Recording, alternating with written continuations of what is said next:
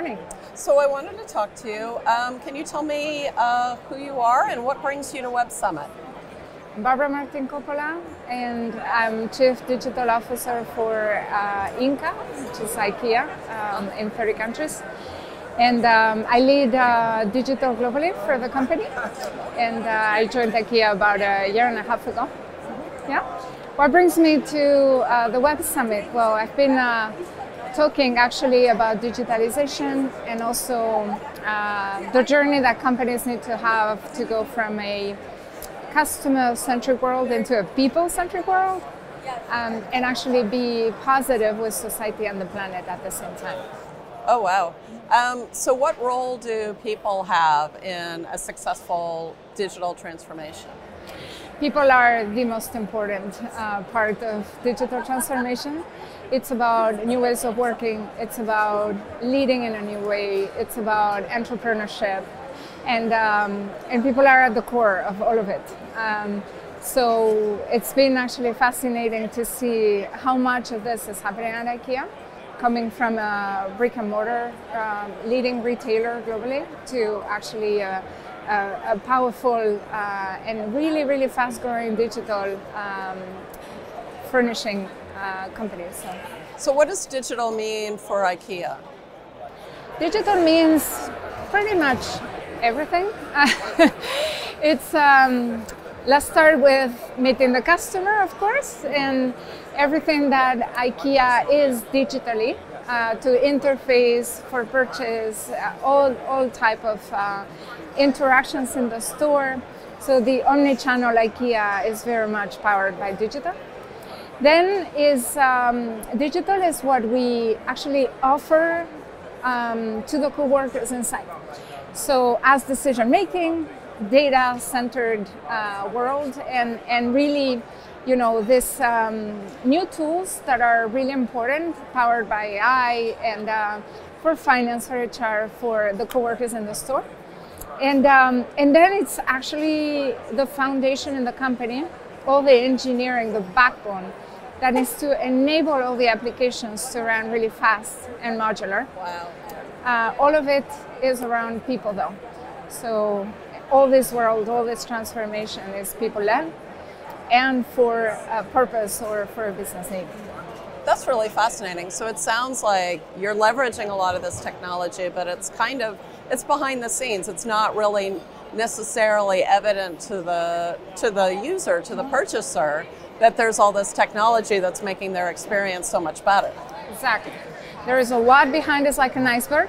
So what they would see is definitely the website, the app, a lot of different services with augmented reality to see the furniture in your living room, you know, through your phone, design experiences, or putting actually a wardrobe together through, you know, 3D images. So really interesting added value solutions. But then indeed, it's just the tip of the iceberg. There is a whole world beneath, and that is, you know, just empowering and putting the whole thing together. That's really beautiful. So I imagine with people being so important to this process, that it's really important that you have diverse viewpoints and, you know, cognitive diversity. And so what role does diversity play in you know, having all these great technologies to serve the customer? I believe that companies, in order to compete, they need to have diversity in their workforce, and they need to be very inclusive. And one of my favorite topics actually is gender equality, because I come from a career in tech. I worked for companies around the world, actually, Google, Samsung, Texas Instruments, Grubhub. From engineering school all my life, it's been gender unbalanced. And so my surprise was really big when I joined IKEA and I saw 49% of managers are actually women, and 54% of total workforce is actually women. And I've seen how this is really affecting positively the performance, the collaboration, the diversity of views and open-mindedness. So I would really encourage any company to get to that level of balance, because it brings benefit, it makes business sense, and it's the right thing to do for the society. Oh, I love it.